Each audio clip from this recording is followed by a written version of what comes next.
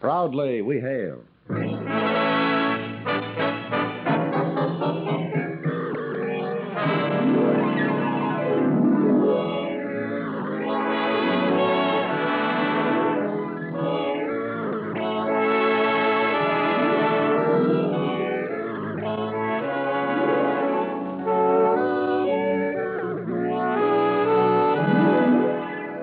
From New York City, where the American stage begins, here is another program with a cast of outstanding players. Public service time has been made available by this station to bring you this story, as proudly we hail the United States Army.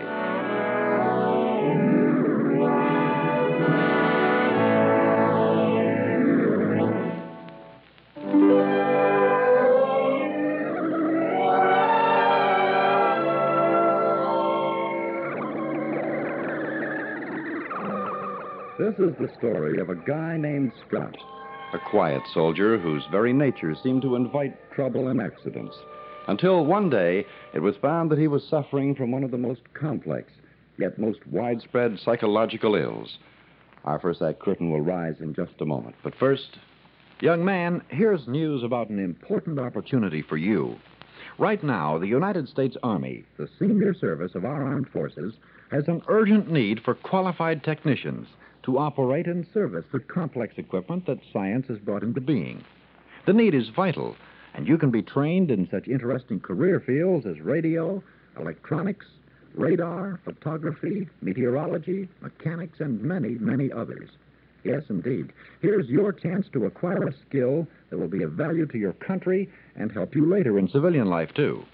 For full details, visit the recruiting sergeant at your nearest recruiting station today. And now your United States Army presents the Proudly We Hail production, A Guy Named Scott.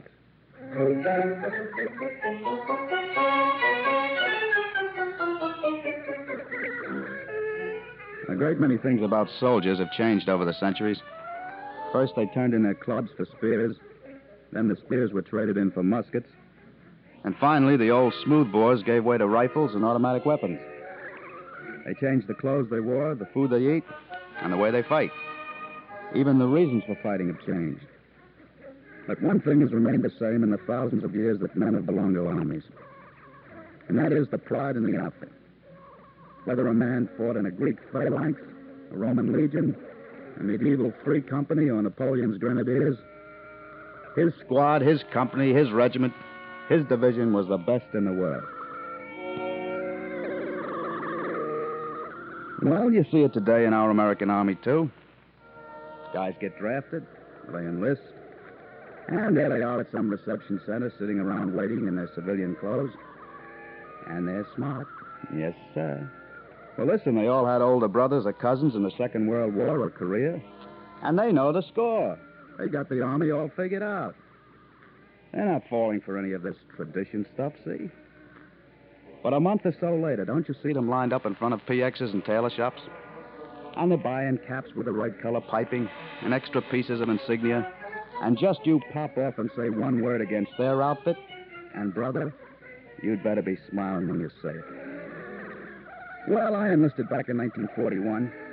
Thought I'd try it for a while. One thing and another kept coming up, and so I guess I stayed for a while.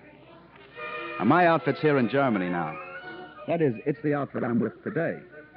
It's a new one. A lot of the officers and non-coms have seen combat, and plenty of it, the past 10 or 12 years. We sit around and bat the breeze sometimes about the outfits we were with. I tell you, it sounds like the roll call of the divisions of the American Army.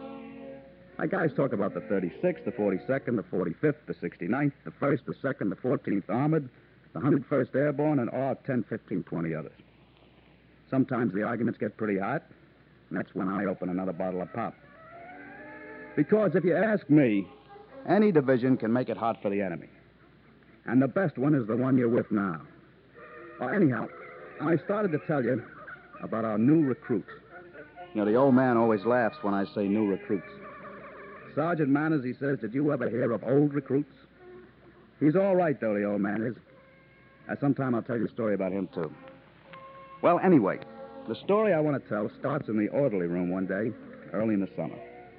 I'm going through the morning report when the old man walks by my desk on the way into his office. He gives me the high sign. He wants to talk to me. I pick up the morning report and a couple of rosters for his signature and go inside. Sit down, Sergeant. I'll look through these and sign them later. Tell me, who is this Private Scott? Jeffrey Walter Scott in the 2nd Platoon. Well, sir, an army, I guess, is like a barrel of apples. Some apples are big, some are little. Most are good. A few are rotten. Mm-hmm. Well, that's a pretty good analysis, Sergeant Manners. Of course, you didn't answer my question. Private Scott, 9 months service. Basic training at Fort Benning. Qualified with pistol, carbine, M1, and machine gun. I know all of that. I have the service record in front of me. As first sergeant of this company, I thought perhaps you might be in a position to know what's eating him. It beats me, sir. He pulls more than his share of details around here. I notice he hasn't had a pass in 3 weeks. Looks like an intelligent boy. Why is he having trouble? He gives Lieutenant Gould and Sergeant Ryan nothing but trouble all day, sir. He doesn't take care of his weapon or his equipment. He doesn't do his fair share of work with his squad. If you ask me, he's a drag on the whole 2nd Platoon. I'd like to know why. Well, Captain Ferris, he seems to be a guy who just doesn't give a hang about anything. He doesn't give a rap if it rains or snows. Does he have any buddies? Aside from asking somebody to pass the ketchup at chow, I don't think he's said a word to anybody. Does he get much mail? Smith says Scott hasn't had a letter since he's been here. I don't even think he's got a family. There's no next of kin listed for him. That's impossible, Sergeant. Everyone has to have somebody listed. Excuse me, sir, but he has nobody. I called him in on it because I had to complete his records. He said there was nobody he was interested in. I said, come on, Scott, you got to list somebody, even a friend. He wouldn't do it. He said if the Army doesn't like it, the Army can fire me. Still, he enlisted. We've got to make a soldier out of him. Yes, sir. You're fluffing me off, Sergeant. Sir? You're being polite and you're being respectful, but what you're thinking is, why doesn't the old man let me get back to work? I got 160 other men to worry about. My desk is piled full of papers. What does he want with his 8-ball Scott anyhow? Oh, sir. I used to be a first sergeant once myself, Sergeant. And I know a good top kick when I see one. Now, you know why I'm worried about Scott. He's one of my men. And where we are is the end of the line. If there's ever a showdown, every single man counts. Yes, sir. So the next time you and I talk about Scott, I want it to be a long conversation. That's all, Sergeant. That's all, Sergeant. And he means every word. This Captain Ferris, everything bothers him. And he has to know everything. It's all right. If I ever see combat again, and I'm in no hurry, give me an officer like that any time. Well, it's a Saturday afternoon. There are passes, and the company area is deserted except for the guys on detail. I wander into the day room, and who's sitting there all alone playing solitaire but Private Jeffrey Walter Scott? You can't put a red jack on a red queen. Where does it say so in the Army regulations? Well, it don't make sense. Am I supposed to be doing something in the company now, Sergeant? No. As far as I can see, you're off duty. Why don't you take a pass and go into town? That's a personal question. Now, skip it. Come on over to PX. I'll buy you a soda. No, thanks. How about a beer? No, thanks. I was thinking maybe we might get up a game of softball. I'm not interested. Well, let's talk about something important. You know, Gordon's first gunner in your squad is transfers coming through. Sergeant Ryan says you could have the job, but you don't want it. Is that right? That's right. If you're first gunner, you're first in line for squad leader. That's sergeant stripes. Yeah. Tell me more. I'm a squad leader, then I become a section leader, and then platoon sergeant.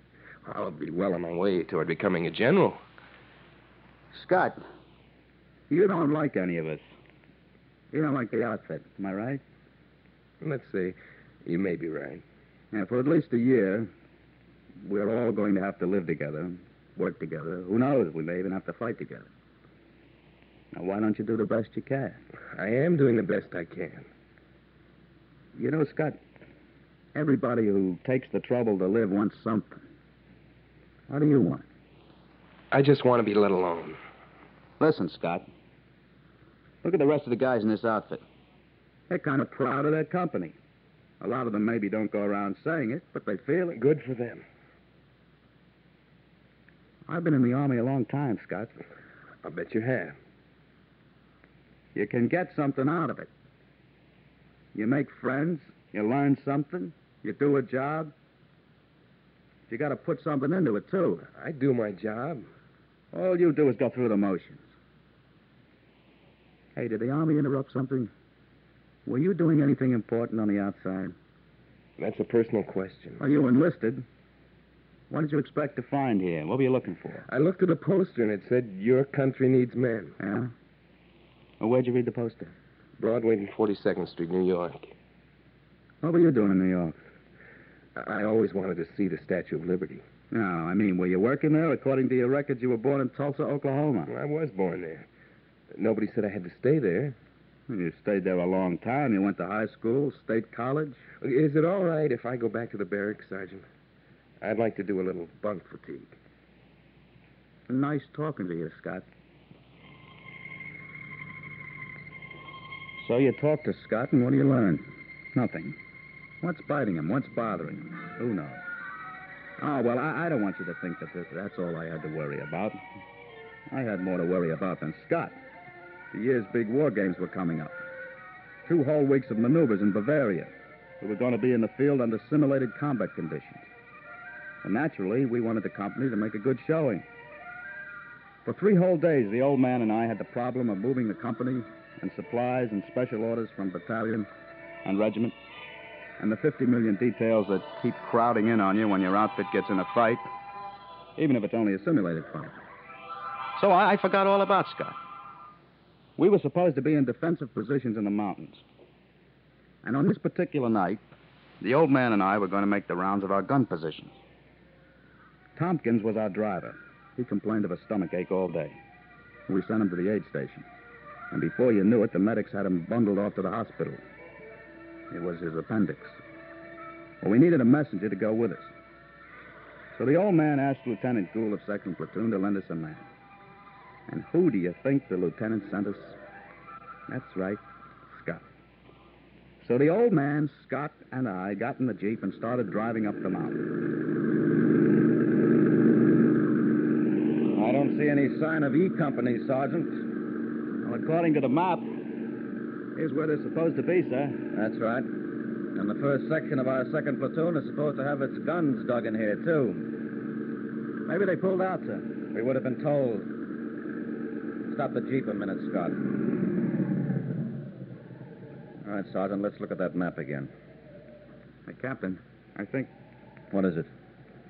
Scott, did you take the first or the second road you came to on the bottom? Well, you said the second. That's the one I took. You couldn't have. We're on the wrong slope of the mountain. It's my fault, sir. I should have watched him.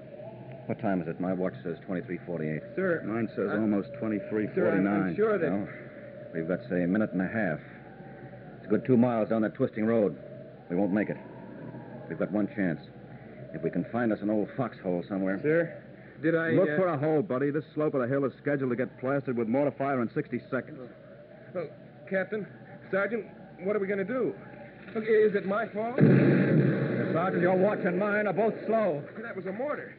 Why are they firing mortar shells? Captain, here's a hole. Yeah. Jump in, Scott.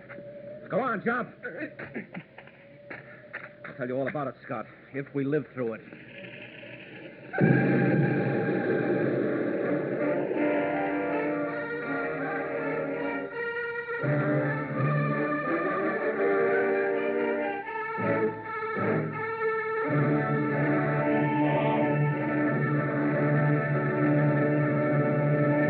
You are listening to the Proudly We Hail production, A Guy Named Scott. We'll return in just a moment for the second act.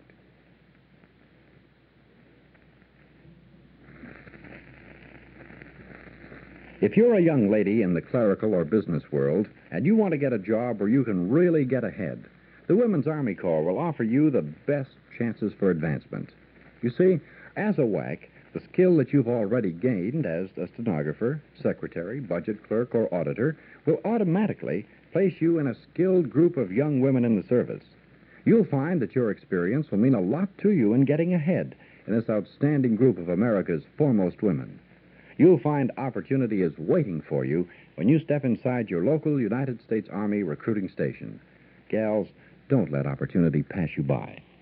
You are listening to Proudly We Hail, and now we present the second act of A Guy Named Scott.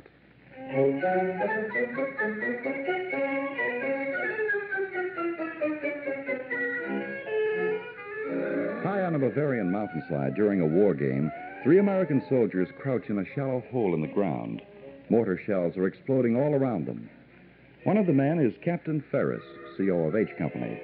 The second is First Sergeant Manners. The third is Private Scott. They have no business being where they are. They happen to be there because Private Scott drove up the wrong road. But Sergeant Manners is telling the story. Sure, it was my fault. I should have noticed he took the wrong road. But I told him. I remember, I told him. That's what I get for figuring that every man has sense enough to do his own job.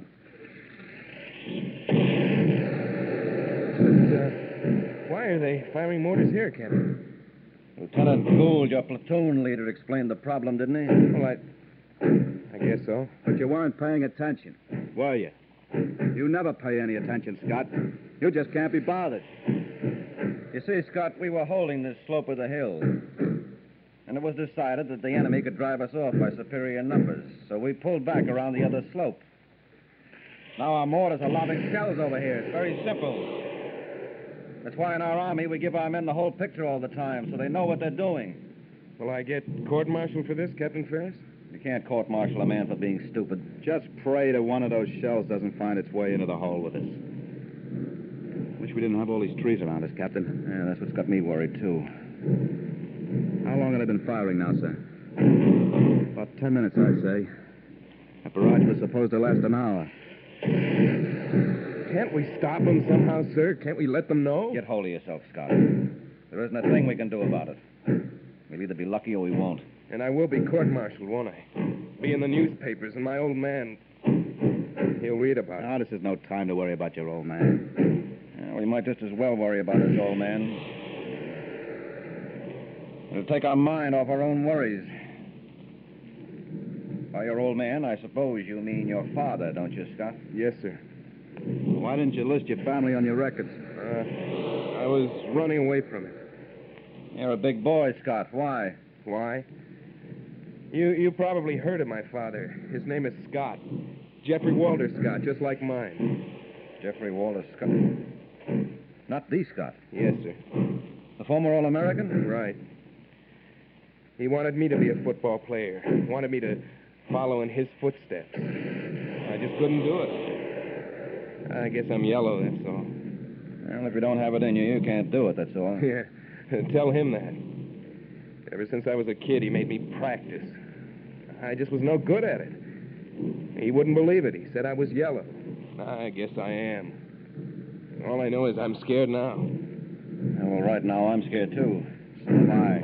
Yeah, but I'm like this all the time. You said you ran away. I couldn't take any more of it. The way he looked at me and talked to me. I ran away 5 years ago, my first year at college. He made me swear I'd go out for the team, but I couldn't. I was afraid to face him, and... I played football at school. Sergeant Manners here played in the Army. It's a lot of fun. Maybe it is. If you can do it or not do it. If you can make up your own mind about it. Laying them all in this area. Wish we had a deeper hole. Look, Captain, it'll only take 4 or 5 minutes to run the Jeep down the hill and ride over to the CP. I could get them to stop firing. Yeah, sure. There are shells bursting all along the road. That's the target. But, sir, we can't stay here. We can't leave here either. Sir, the barrage has 40 minutes to go. I could get down the hill in 5 minutes. I'd rather gamble on 5 minutes than on 40. So you want to take a chance and run for it, huh? Yes, sir. And in that way, you'll be showing your old man. That'll prove something, won't it? Well... Look, the Army isn't going through all the trouble and expense of training you to be a soldier so you can get back at your father and show him you're a hero. Sergeant Manners and I figured our chances both ways. We agreed that this was our best way to survive. Sir, I'm not trying to prove anything. I figure I can make it. Here, have a cigarette, Scott. Sir, I'm going to try it with the Jeep. Get as low as you can. This could be the baby.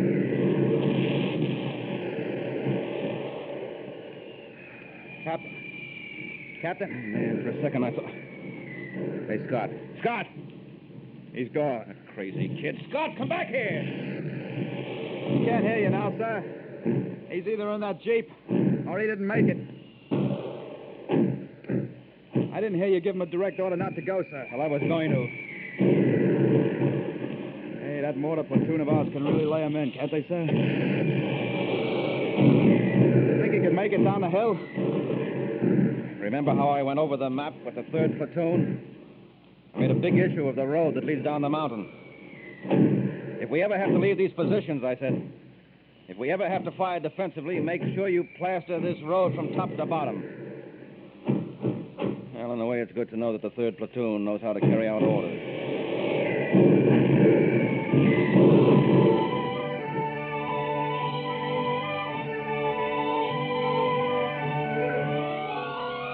Of course, the old man and I were in no position to enjoy the show. Oh, that's a word I learned from some British soldiers. Show.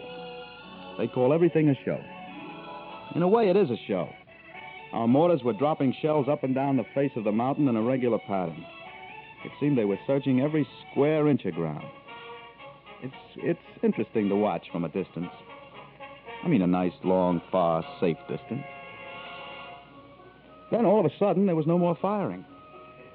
I looked at my watch. The barrage still had at least a half an hour to go. Did they run out of ammunition?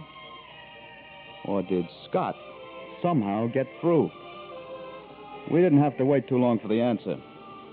As off in the distance, we heard the sound of a Jeep working its way up the mountain. We both jumped up out of the hole and ran toward the road. There was enough moonlight to see that the road had caught it bad.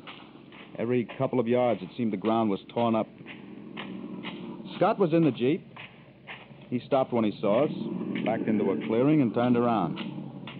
He waited for us to come to him. That crazy... Manners, don't say a word to him. Yes, sir.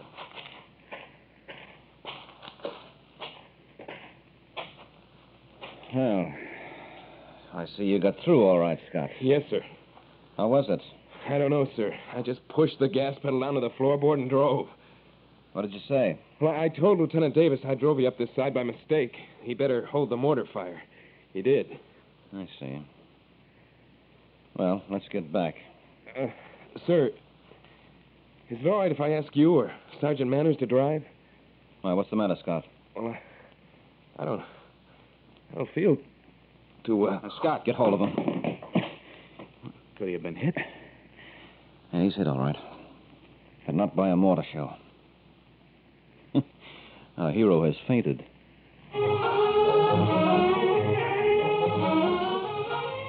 We took Scott to the aid station. Lieutenant Meadows said some stuff about delayed shock and emotional exhaustion. Anyway, the whole thing was that he suggested that we let Scott sleep for as long as he wanted. We left him in a cot at the aid station, went back to the CP. Well, the colonel was waiting there. He wanted to go up the hill to see what kind of job our mortars had done. And the colonel was pleased. He said he didn't see how even a field mouse could live through that barrage. Well, naturally, the colonel was spreading it on a little. Well, Scott was waiting for us when we got back. He had come to in the aid station, saw no point in hanging around. I told him he could go back to his platoon, and I saw that he wanted to talk to me.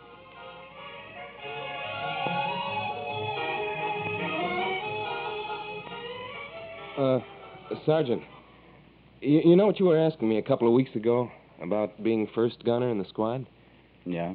Well, I was wondering if you could talk to Sergeant Ryan. Sure. How do you feel?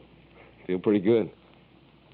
I took the liberty of doing something on your record, Scott. I wrote down your father's name for next of kin. Oh, yeah? I mean, it's none of my business, naturally. I mean, you can have it taken off if you like. Well, I'll think about it. Oh, something else that's none of my business. Why don't you write him a letter? I'll think about that, too. We never got a chance for saying thanks for going down the hill. You did a good job. Yeah. I suppose I did. You got a cigarette, Sergeant? Yeah. Thanks. Good job.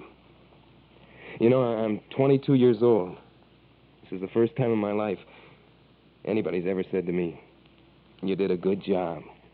Well, maybe you never did one before. Yeah. Yeah, I suppose that's possible.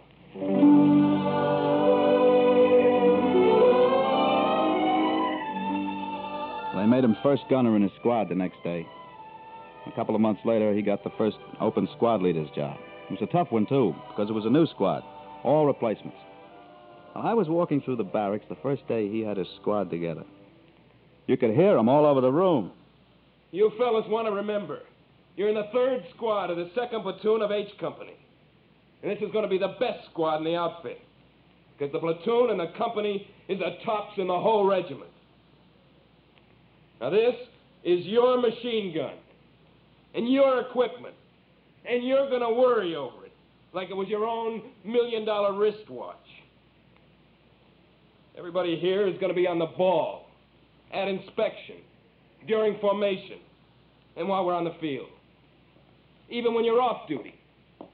Oh. Hello, Sergeant Manners. How are you, Sergeant Scott?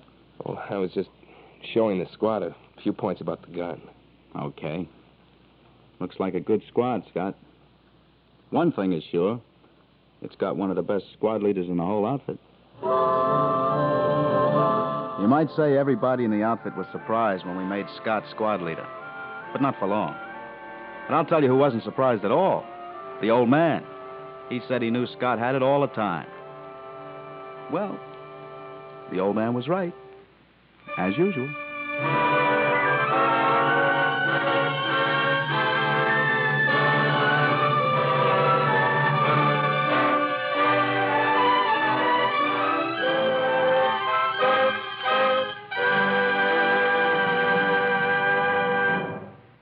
Attention all high school graduates. Here's career news that really makes sense.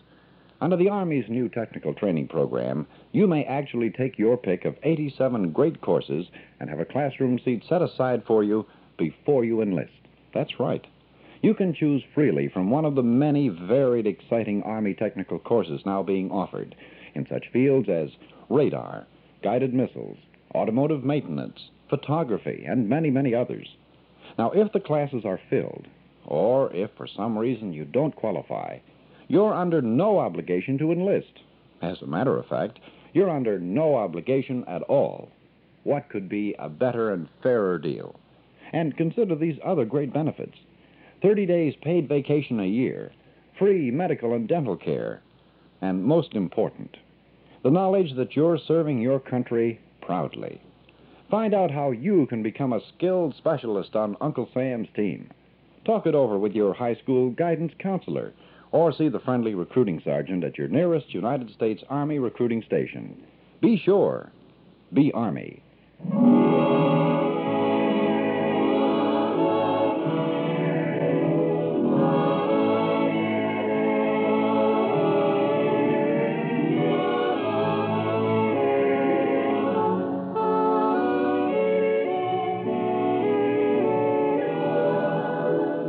This has been another program on Proudly We Hail, presented transcribed in cooperation with this station.